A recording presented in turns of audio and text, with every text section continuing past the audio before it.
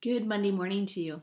Yesterday in worship, we talked about Jesus redefining what it means to be family together. And as I had prepared for yesterday's message, I had this colloquial phrase in my mind the entire week: blood is thicker than water. There's a lot of phrases that we use every day in our language, or maybe phrases that have phased out a little bit, but once were common in our language, that actually have biblical roots.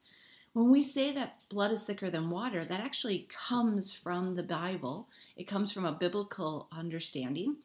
The full phrase is the blood of the covenant is thicker than water.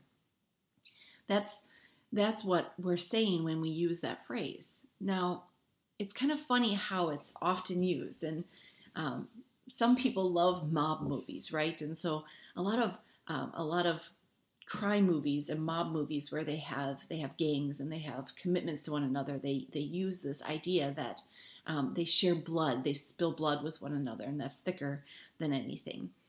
But if you think of the origins of the phrase, blood is thicker than water, the blood of the covenant is thicker than the womb.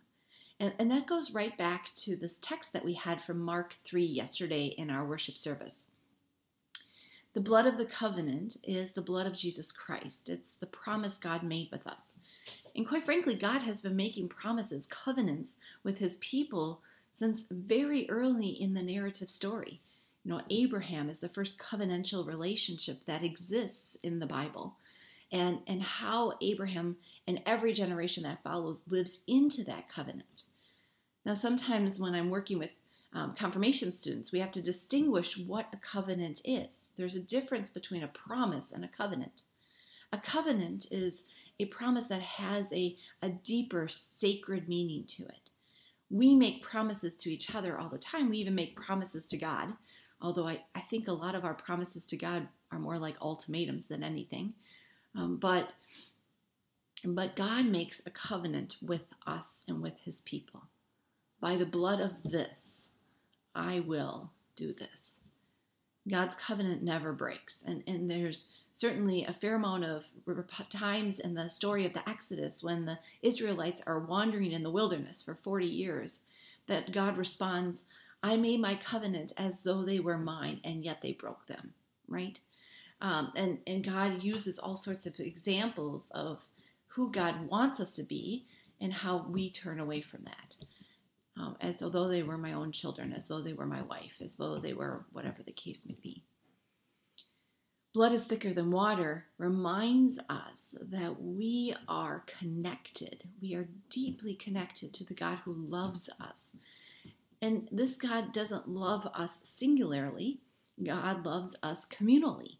And so the blood of the covenant isn't just between me and God. It's between all of us and God. We are bound to one another. We are drawn to each other. After the 11 o'clock service, I was talking with a family, and they were going to be experiencing baptism in their family. And I said to one of the little girls, I said it's pretty cool because when we experience baptism, it's not just about how you're part of God's family. It also means that we're part of each other's family. And the dad started laughing, and the girl's like, that's weird, and in little girl voices, right? And the dad laughed and said, well, that means you should ask her to borrow her shoes. That's kind of how it should be, right? This is why the first community in Acts, after Jesus ascended to heaven, after the Holy Spirit is poured out to the people who believed, they started living together in a way that was different than how they lived together previously. Sometimes we get this image that they're in a commune and they're sharing everything, and that may or may not be true from Acts 1 and 2. But the reality is that their community was joined together. And no one had any need because they just cared for each other. They cared for each other in a deep and powerful way. I hope that we are a reflection of that in our community. I hope that we do care for each other in a deep and powerful way. That doesn't always mean that we know exactly how to help or we can even help. It does mean, however, that we desire to. We desire to do what we can to support and care and show love for one another. Because the blood of the covenant is thicker than the water of the womb. Now, the one other thing that we talk about with water in our our understanding of faith is that of baptism. But you'll remember that John, as he's baptizing, he even speaks to Jesus, the one who is more powerful than I will come. He will baptize you with water and with the Spirit and with fire. When we are baptized, although water is the symbolic covenantal relationship, the earthly element in that baptism, we are actually baptized with the Holy Spirit. We just don't have that tangible understanding of the Holy Spirit being present. And so we use water as the earthly element to make that covenantal relationship secure. So even in our baptism, it's the waters of baptism, but it's really the Holy Spirit at work in each of us. Because the covenantal relationship of blood and the Spirit is greater than that of the water. In this case, the water of the womb. We love our families and we love our mothers and we love the institution that God gives us in those who are related to us and who care for us. But it's always a good reminder that while we have that, we also have another layer with them and with others that is deeper and sacred. It's given to us in a way that is so powerful. So as I think about the scripture yesterday, as I think about Mark 3 and Jesus redefining relationships, it doesn't negate the need for our families. You know, sometimes we hear that and we think, okay, Jesus is redefining this, so I don't have to talk to that sibling that I don't really like anyway, and I don't have to deal with this person in my family that always seems to be judging. I would argue that the need is even deeper. The necessity for us to be in relationship with our family is even deeper because we not only share the water of the womb, but we share the blood of the covenant.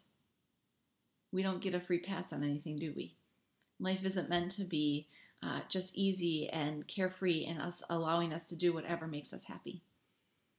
Anyway, that's my short Monday lesson for you on water and blood. I was thinking about this particularly because it is a swim meet this afternoon. I have 2 daughters swimming for South Salem. Go Saxons. But they're swimming against West, and I know we have families from West, so we're excited for West to do well as well. But no matter how the pool works today, it will be a great visual reminder of how God's covenant, the blood and body of his Son, all the ways God has promised to bring us to the place that we are today and beyond, to make us his people and for him to be our God. That's all so much more important. And it is what fills us with life and breath. Have a great Monday.